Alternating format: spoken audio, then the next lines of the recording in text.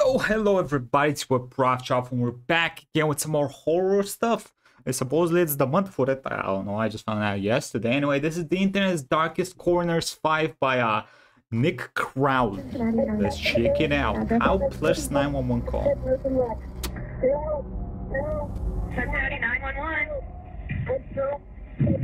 Stuck in it's a kid? Ah.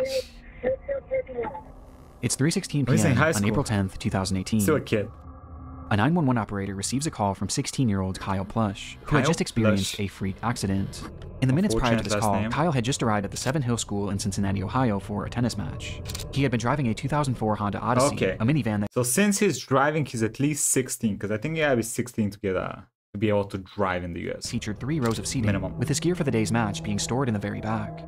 In order to retrieve it, Kyle climbed to the back of the vehicle and reached over the 3rd row seating, extending his body as far as it could go in order to grab... That's 3 rows? Damn! That's a...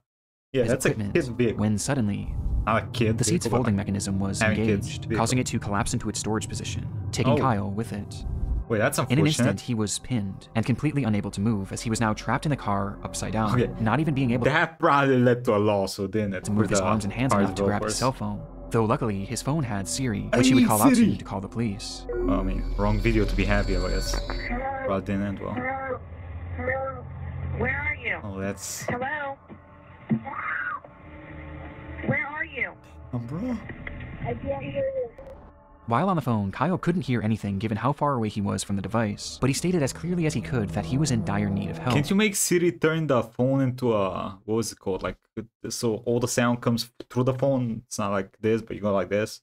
I don't remember what's Due to the position he was stuck in, he was already struggling to breathe, and he knew he was likely not going to survive much longer, which he made very clear to the operator. Can't you push down and up so it goes back? Maybe he couldn't reach. Hello?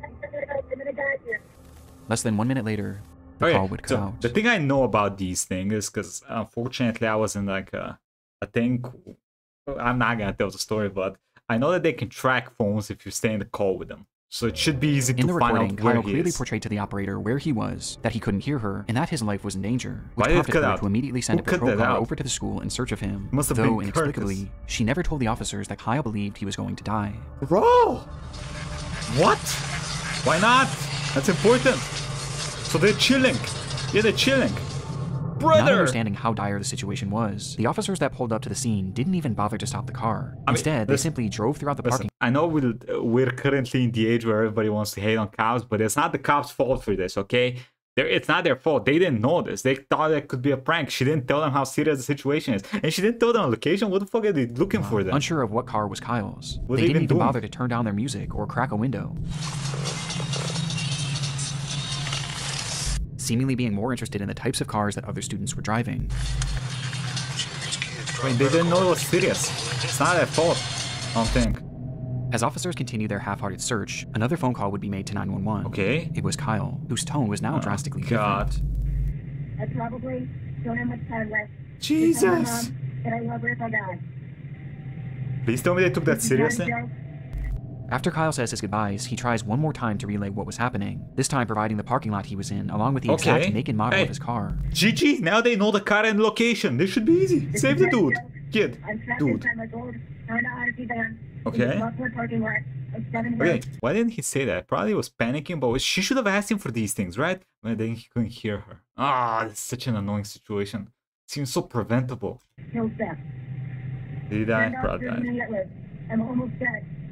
Yeah, at this point, officers were still in the parking lot looking for him. Help was literally just a few feet away, and on top of this, the operator was also able to get a ping from Kyle's phone, which gave coordinates to his exact location within just 5 to 10 feet of his vehicle. And yes, the dispatcher never passed this information along. As Kyle remained on the line fighting for his life, the officers on the scene would pull out Wait, she literally killed him. If he did, she killed him. Why didn't she say to the police, hey, he's dying, he's at this location, I guess, kinda? Close their reports and carry on with their day, stating, I don't see nobody, which I didn't imagine I would. With this line making it apparent that those involved with the case never actually believed this situation was real. Well, I mean, they don't have like the actual police, they didn't get the call. So you can't, I know people are probably blaming them a lot, I assume, but they didn't get the call, they don't know how serious the situation is. If you told them that he's dying in a car, I assume they're gonna be a bit more, oh shit. Where's the car? Which parking lot? What's the car? Let's go check it out immediately. But she didn't. Instead, why not? viewed it all as a hoax.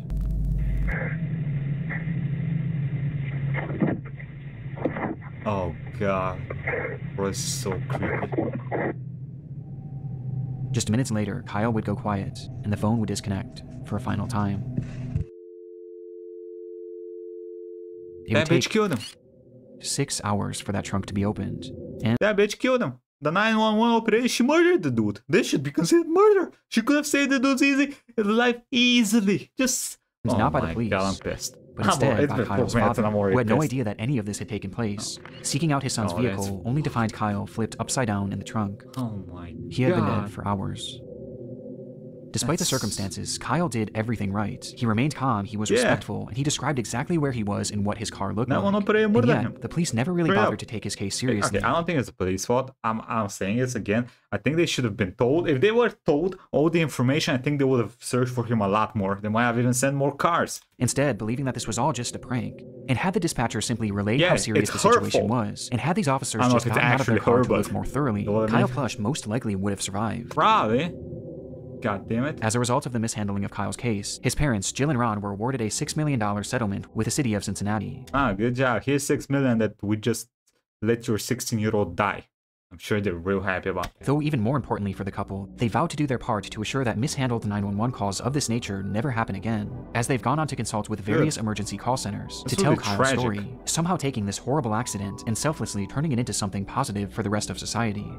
Today, these phone calls remain relics of a grave error made by law enforcement, and a life that never should have been lost. Yeah, it should with have. These recordings now being forever immortalized in the internet's easy darkest to corners. Save that kid. God damn it. Hide and seek. Oh, brother. I'm sick and devastated. Okay, can we please not do that? That is extremely creepy. Please, brother. Okay, please. It's April 4th, I know it's a creepy video, but you don't gotta add to it. I mean, you can do. Please don't. A man living in Baltimore, Maryland goes live on his Facebook page announcing that tonight would be another one of his famous game nights. At this time, the COVID lockdown was in place all across the United States, and practically everyone was cooped up indoors, with little opportunity for real socialization. But for 24-year-old Ernest Wilson and his friends, this didn't stop them from having a good time. God. Ernest often hosted parties featuring childhood games like brother. Monopoly and Uno, adding in his adult flair by turning them into drinking games, with one game in particular being top of mind that night. Hide and seek. Hide and seek. The evening began with Ernest inviting his Facebook friends to the function, letting them know that this time the game night would be held at an Airbnb rather than in his home. Oh, you're just inviting random motherfuckers from the internet, brother? I don't know about it. Though he never gave out the address, as this was a closed invitation event, which he made very clear on his page. Please don't show up with nobody I didn't personally invite if we didn't discuss it first. Bro, we're going to get left. Put the location in fucking public. How are you gonna control who comes there? Outside. Ernest took this so seriously that at one point he even called out one of his viewers, stating outright that they were not allowed to show up under any circumstances. Oh, God. You're not invited. You're not pulling up on me. The person who just joined. If you're still watching, you're not invited. Because you don't fucking listen, and I'm gonna bang you in your mouth next time. However, it was never revealed who exactly this person was, or why Ernest expressed such hostility towards them. Guess we're gonna find out, right? From there, Ernest would start and stop his live stream a few different times, showing the progression of the party, which ended up with a decent turnout. Damn, there's even edited.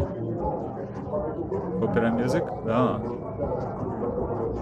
Nice. I mean, it's caught, it's a problem. It shouldn't with be there too being nice, no but... signs of slowing down, it was time for the main event. The hide and seek? Hide and poke?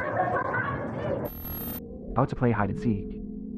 This was the caption for Ernest's final live stream of the night, which shows his group of friends preparing to play the game, turning off all the lights in the house before Ernest himself steps outside, assuming the role of the seeker, beginning his countdown as the camera keeps rolling. Okay. Bro, he's making this so creepy. 1, 2, 3. Wait, why are you moving? When I play with hide and seek in Bulgaria, you put your head to the wall so you don't see where people are hiding, you stay in one spot and then you count. What is he doing? He's moving, counting. That's cheating.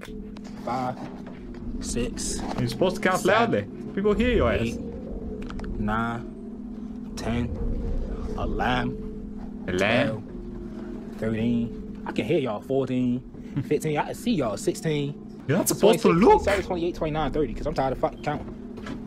Ready or not, here I come.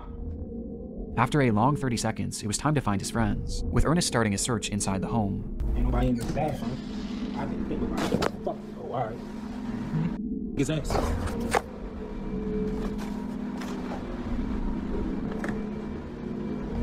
Oh, brother, what's going on? Until he notices something.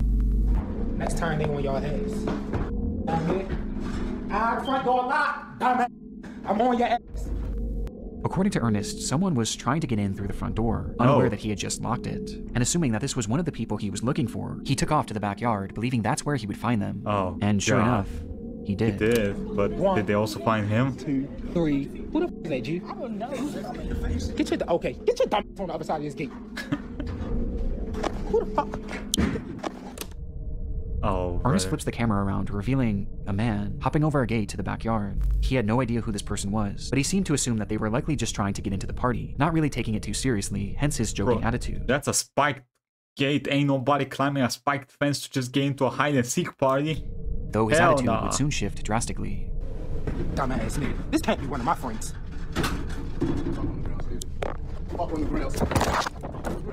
What was that? Hey, Pod! Pull that shit up! Did he stab him? He got stabbed. In this moment, Ernest's live stream cuts off, and he would never go live again. Did he go on live from According to those at the party, this unknown man hopped the fence and brandished a gun, stating that he was there to rob the place, being followed by one other person whom the group also failed You're robbing a hide-and-seek place? To recognize. Ernest tried his best to run, but was eventually caught in the house, where after a few minutes, and for reasons unknown, the man seen hopping the fence fired his weapon, striking Ernest twice and ending his life. The killers quickly fled the scene without harming anyone else, or seemingly without even taking anything. They caught him, right? The footage is highly disturbing, right? Knowing that we're witnessing the final moments of a man who was just having some fun with his friends. But what makes this so much darker is that we have no idea who this person is, or why they did what they did. Even after 4.5 years, Ernest Wilson's killers have yet to be identified. Brother! Detectives working on the case have theorized that this was likely a robbery gone wrong, potentially spurred on by Ernest's posting habits, as to put it bluntly, he was a drug dealer, as on his Facebook page There's probably a druggie that knew him and he often showed off huge amounts of his product, including during a live stream he did on the very day of this party. And also on the same day, Ernest had made a post about how much cash he had on him, essentially putting a target on his back. Oh, are you dumb? I mean, you're a drug dealer. So yes, I guess, but come on, brother. Online, some have theorized that this botched robbery may have been committed by the person that entered Ernest's live stream earlier that night, which caused him to have that intense reaction. Jesus, you're not invited. You're not pulling up on me because you don't fucking listen. I'm gonna bang you in your mouth next time. Though to my knowledge, this person has never actually been tracked down. I mean, but by far the most common sentiment online was that Ernest's friends were involved to some capacity, as none of them were injured and none of their possessions were taken, making it clear that at the very least, this crime was targeted at the host. And on top of this, remember, Ernest never shared the address for that Airbnb, at least not publicly. And yet, these people just so— Listen, he put pictures and stuff, it's quite easy to find nowadays, okay? There's motherfuckers playing that Jewel Guesser game that can guess your fucking toilet's color from seeing your mother's toenails or some shit. Happened to show up to the home at the exact moments that Ernest was by himself in the dark. And perhaps most chillingly, as the robbery is unfolding, you can hear one of Ernest's friends chuckling in the background. This can't be one of my friends.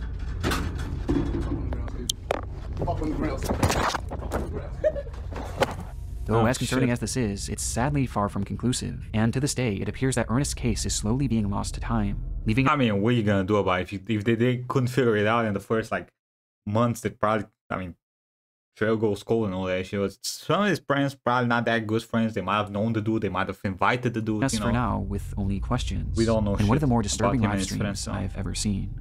Damn, that's fucked. And now these messages.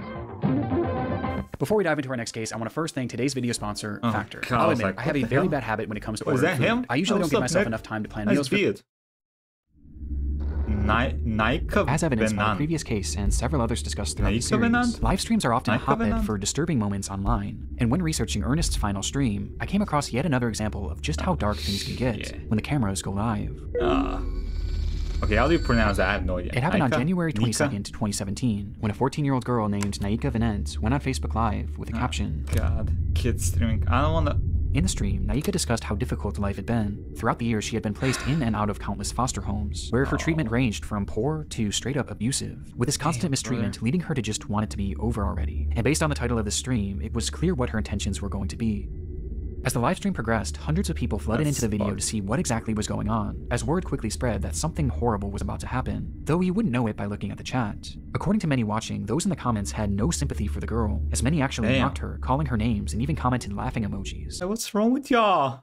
Why y'all like this? I mean, I know y'all are not like this because y'all are my fans and you guys are cute and gorgeous and rich and the best people out there. She desperately tried to open up, with those same commenters viewing this not as a cry for help, but as a cry for attention, outright pushing her to carry on with these intentions. I mean, it's attention for help though, isn't it? Kind of the same, but like without all the bad annotations. Oh, I'm using big words. All while the camera remained rolling. However, even after she followed through with this, the behavior of her chats didn't stop. Whether they assumed it was fake or just didn't care either way, the hateful barrage of insults actually got even more vile once she had obviously passed away. And this went past just words, as people who knew her actually began making parody videos of the girl, replicating the position she was dead in, all while her livestream continued running. Damn. It would take over an hour. Some of y'all people evil as hell. Hour before police would finally be called and retrieve her body, with the stream being shut down by Facebook shortly before. Bro, how was it not shut down before it started? Look at the title of that video. Awful situation all around. It's a 14-year-old kid. What I found most saddening about this was her final reason for doing what she did, as she stated simply that she just wanted to be with her real mother, who she loved so dearly. And this was something that seemed to be the plan all along, as her mother, Gina Alexis, claimed that she too desperately wanted to be reunited with her daughter. And following her daughter's highly publicized death, Gina actually came forward at a news conference to discuss the tragedy. Wait, she was in foster home, but she had a... I'm very confused. She had a mother? Guess it was her biological mother broke down while speaking about her daughter's death. She dreamed of one day being reunited permanently. Why was she not able to be reunited with her? Fuck the care people to care for my baby. Where she blamed the entire foster care system for everything that had happened, believing that they didn't do a good enough job of keeping obviously they fucking didn't. Her daughter safe, and they failed to try and reunite her with Naika. Why didn't they? Because of the obvious emotion involved and the overall shocking nature of this case, the news report would quickly go viral, leading to widespread support for the grieving mother. However, this also caused some people to look a bit deeper into what exactly led up to this livestream, for which one piece of information was brought to light that somehow made this case even more upsetting. How? On the day that Naika's life came to an end, it was revealed that her mother was actually in the stream watching before and after it happened. Oh my god, please don't tell me she was also... Oh my god, is that why she's in the foster? Daughter having this mental breakdown, as well as seeing all those people in the chat mocking her, which made people feel even more sorry for Gina, as her plight was unimaginable. Okay. I thought it was. Listen, I was prepared for anything. I thought she was gonna be one of the trolls. Though this wasn't the only revelation to come forward, as it was soon realized by the investigators looking into Naika's case that Gina had not only witnessed all of these people laughing at her daughter and egging her into ending her life, but she had also joined them as well. You fucking bitch! I'm sorry, I probably shouldn't say it. I swear to God, some of these videos make me want to go outside and drop kick a moose. I don't have moose. There's no moose in Bulgaria, but they make me want to beat people up, and not in the good way. But obviously, like, what is wrong with you? I guess the foster care did a good thing. They yoinked your daughter from your crazy ass bitch. Fuck. Hashtag ADHD games played. You sad little DCF custody. That's why you are where you're at. For this dumb shit and more, you keep crying wolf. God damn, can somebody chokeslam this bitch? Okay, I probably shouldn't be saying these things. You dead, you will get buried, life goes on after that doesn't listen to their parents, trying to be grown, seeking boys and girls' attention instead of... Bro, you're not grown. These are not the thoughts of a grown-ass adult. For books. When you have a kid, you look after the kid. One of the last things Naika ever said was that she desperately wanted to be reunited with her mother. That same mother was not only watching, but actively pushing her to follow through on her plans. Leaving this comment where she outright says that it doesn't matter if you live or die, life goes on. I'll stop. And it got even worse. The media also discovered that the reason Naika had been removed from her custody to begin with was because Gina had beaten her 30+ times with a belt when she was... Okay, please... No, I shouldn't say that. No, okay. She was only 6 years old. On top of this, Gina often texted Naika saying that she wanted nothing to do with her, despite the young girl frequently reaching out and begging to be part of her life. God, that's so sad. Eventually, Gina would tell Naika's caseworker that... The girl is y'all's problem. I'm done with the games. Jesus. Before sending Naika middle finger emojis, when all she did was ask to see her brother. And this is all amongst other things that are far more horrendous that I really don't want to get into. With Naika was, oh my god. Holy, bro, how is this woman free? Is there no prison? I mean, hell is too good of a place for this bitch. And yet, after Naika's death, Gina had the audacity to go on television in an attempt to garner sympathy for a death that she clearly contributed to, saying that all she wanted was to be the girl's mother, despite rejecting her at every turn. And honestly, this is where I thought this entire story would come to an end, until I noticed something strange when I was editing this video. Naika's Facebook page is still active. What? It's no longer posting anything original, but instead, the account is consistently reposting content from another page, a page run by Gina. After Naika's death, Gina seemingly seized control of the page, a page run. Lit talks. How is this woman still free after doing this much shit to a kid? Like, and free in society? You should not be in society, you should be under the society. Like, under the hell. By Gina. After Naika's death, Gina seemingly seized control of the young girl's Facebook account, where she now posts her own content, which includes her attempting to defend the fact that she gave up on Naika. Tell me what mother would accept a 13, going on 14-year-old in and out of detention centers. Any mother! Bitch, that's your fucking job. Since you decided to have a kid, you look after the kid, at least until she's 18. And then, if she's that much of a problem, you deal with it. In the jail or getting arrested while in foster care.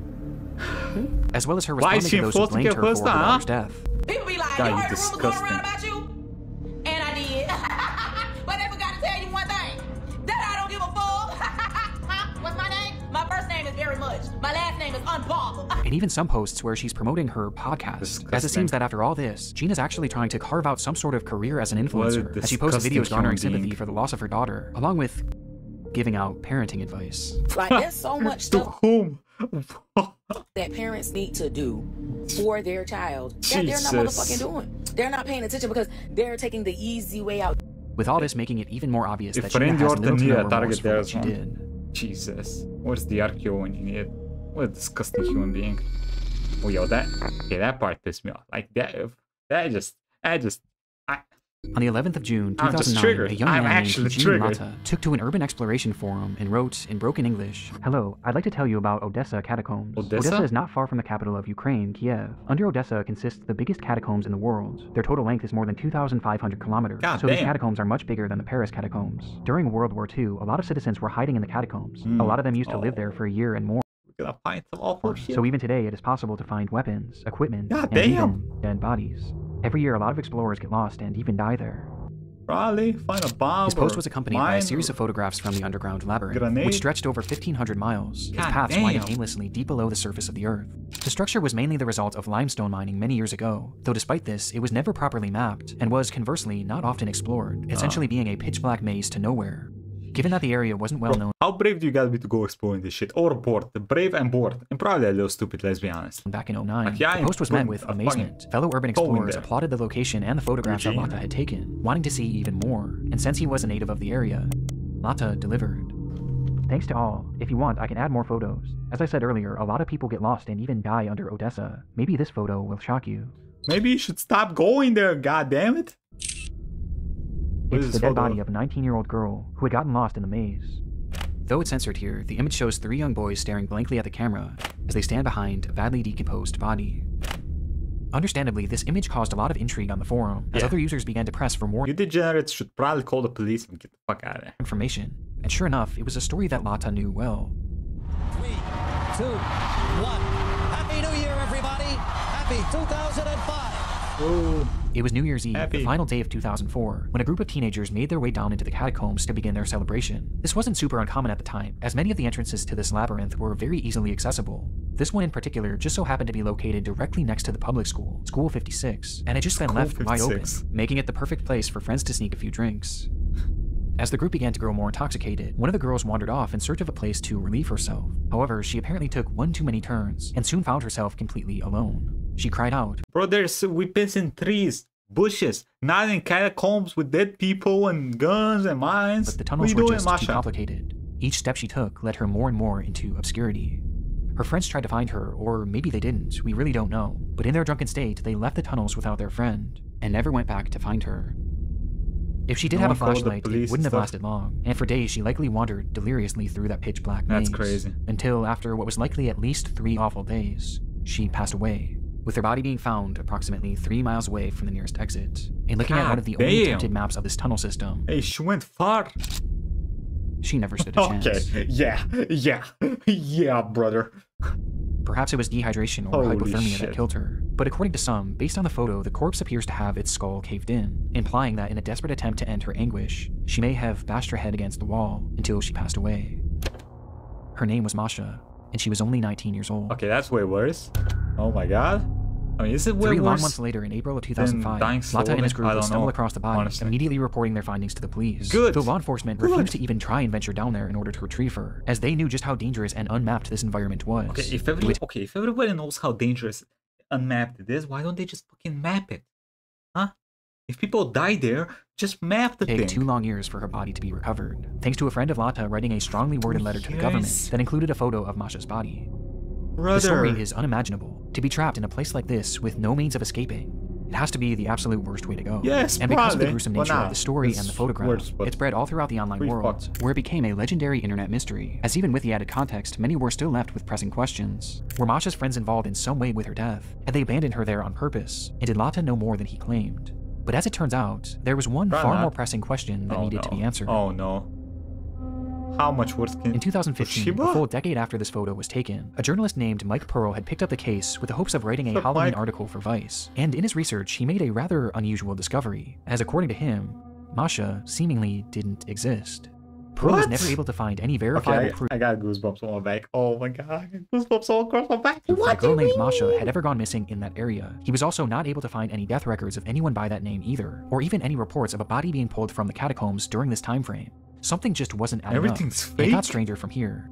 Sometime after the photograph began making its rounds, one of the most prominent explorers of the Odessa catacombs put out a statement on his own website in regards to Masha, which read, "Besides the original photographer, there isn't one person, civilian or law enforcement, that can confirm the story. We believe it is just a practical joke and the corpse is fake." Oh.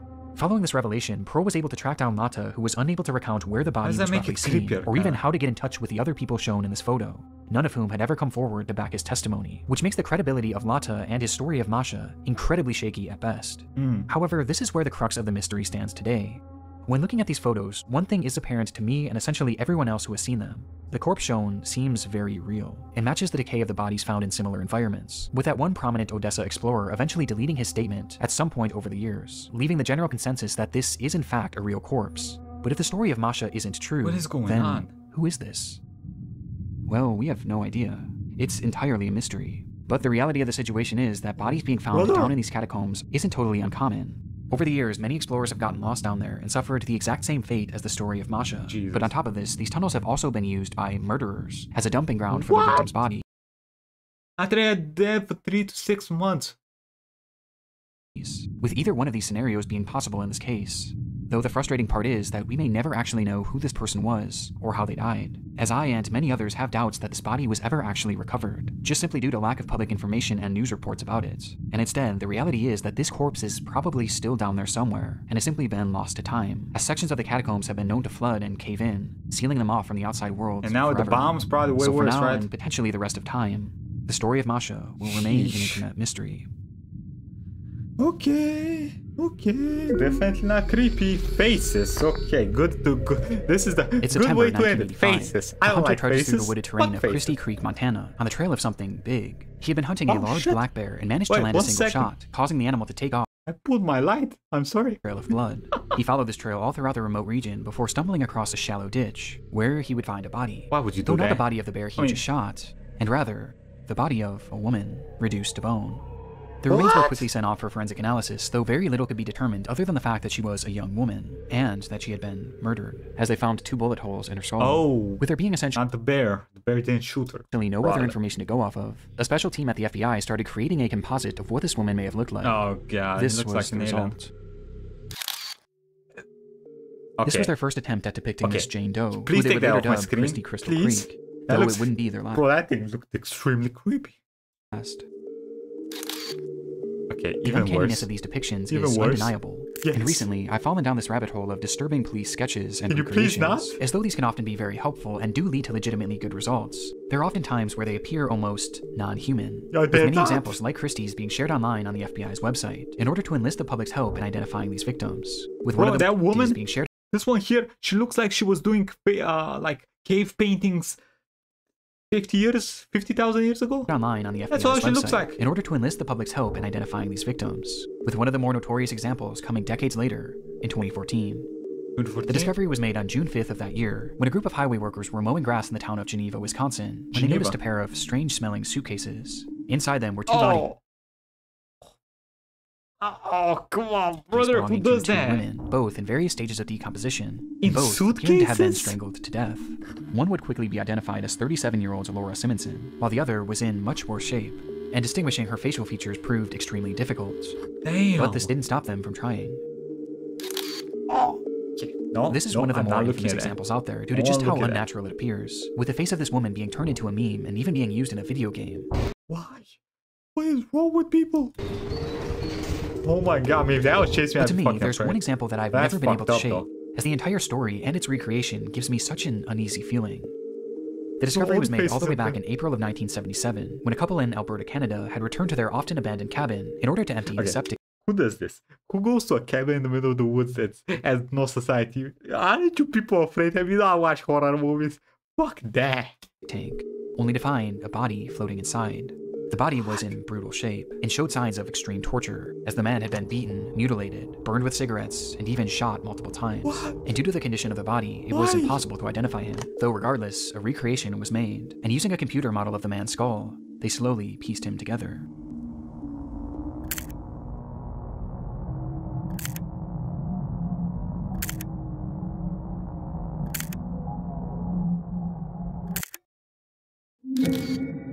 Okay, how do we go from the last thing to this thing? Would later be dubbed Septic Tank Sam. Septic Tank. There's something so depressing about these composites, as these are real people with real stories and real names that have been reduced to these horrifying images and tacky nicknames. But there's another side of these police sketches too, as when dealing with victims it's obviously incredibly sad, but when dealing with suspects, these off-putting identities can be outright horrifying. Huh? What do you mean? Over the years, there's been numerous unidentified killers who law enforcement were not able to positively identify, forcing them to turn to these same methods of sketching and recreating, with one of the darkest examples being that of the Lake Bodom killer. Lake Bodom? It was June 5th, 1960. 4 Finnish teenagers were on a camping trip to Lake Bodom, sleeping peacefully in their tent on the lakeshore, when suddenly they were attacked. It happened in an instant, as a man wielding a knife began stabbing through the tent, eventually bludgeoning the group with an unidentified blunt object. Wait, he 4-0 and he won? 4-1, I mean. That night, 3 of the teens would be killed, while one managed to survive with substantial injuries. When asked about what he had seen that night, the lone survivor claimed that the man who attacked them wore all black and had large red eyes. Why did he do that? Based on his accounts and other potential sightings, a sketch of what this man may have looked like was made, and the results were unusual at best. Okay. With this man going on to garner— Yeah, I believe he can shank 4 people. I believe it. Yup. I believe it. The appropriate nickname of Bug Eyes McLip, due to just how unnatural his facial features appear, especially his eyes. In fact, there's something unnatural about all of these recreations, which begs the question, did any of them actually work? Did they? Well, surprisingly, out of these 4 people, 3 have been identified. What? Okay, please tell me the killer got caught, because if you... Why did he just do that shit? Crazy fuck, I hope he got caught and Uranus destroyed in prison. Sea Crystal Creek would go on to be identified as Janet Lee Lucas, a 23-year-old who would be the last identified victim of serial killer Wayne Nance, with this identification being the result of improved forensic genealogy. The second and most notorious example would go on to be identified as Jenny Gomez, who had been strangled by Steve— Bro, how the fuck do you go from that to this? She cute. That is scary. Steven Zilich, a man dubbed the Wisconsin Suitcase Murderer. And despite this recreation appearing to look nothing like Jenny, it was actually the sole reason that she was identified, as one of her family members ended up recognizing these overpronounced cheekbones and matching them to Jenny. And then there was Septic Tank Sam, who was revealed— the killer didn't? To be Gordon Edwin Sanderson, thanks again to genetic genealogy, as a sample of his sister's DNA was eventually used to prove that this was in fact him, though it's still unknown who killed him or why. Which leaves just this final person, the killer of at least 3 people. He, unfortunately, has never been identified, and this isn't too surprising, as the features of this person just seem impossible. He just looks far— Nobody scratched him, nobody got DNA or something on there while he was— Bro! Too strange to be real, right? Well, even though he hasn't been positively ID'd, it doesn't mean that he hasn't been potentially photographed. Huh? Shortly after the teens were murdered, a funeral was held in their remembrance, for which a large crowd of locals were in attendance, with this photo of the crowd being snapped. And standing there, in the center of it all, was a man whose features looked impossible. This man would never be photographed again, and his connection to the case has never been officially confirmed, leaving these murders unsolved to this very day. It's a demon. That's a corn demon. Bro, I got so many goosebumps. I don't know, my body's still good after this video. Smart Schoolboy 9 Internet Rabbit Hole. What the hell is that? Okay. A good first step into a creepy week. Month, I mean. I hope y'all enjoyed this. Let me know what y'all think about the video. If you have any comments, let them know. I read most of the actually I read all the comments. Okay, so I'll see y'all next time. Okay.